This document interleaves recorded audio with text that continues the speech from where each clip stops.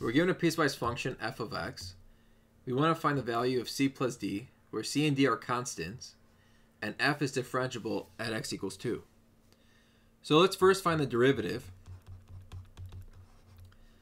So first take the derivative of cx plus d. That's going to be c for x less than or equal to 2. Take the derivative of x squared minus cx and get 2x minus c for x greater than 2. Now because f is differentiable, that implies that f is continuous. What does it mean to be differentiable? Well, you need to have the left-hand and right-hand derivative to be the same. So I'm going to call left-hand derivative LHD. And here we're interested at x equals 2. So let's look at x equals 2 for both of these.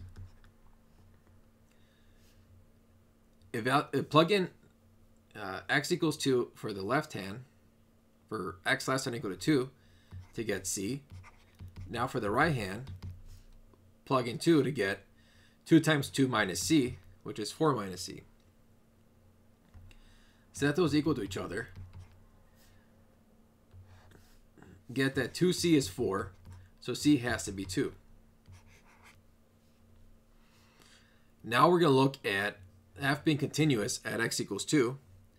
So you want the two limits to be the same. So whether you do cx plus d, which c we said is 2, so it's 2x plus d, is the same as the limit as x approaches 2 of x squared minus 2x.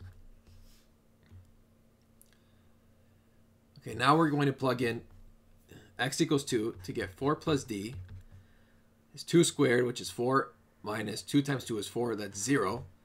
So d has to be negative 4. Now we're interested in finding the value of c plus d. Well, c plus d is 2 plus negative 4, which is negative 2. So the answer is B.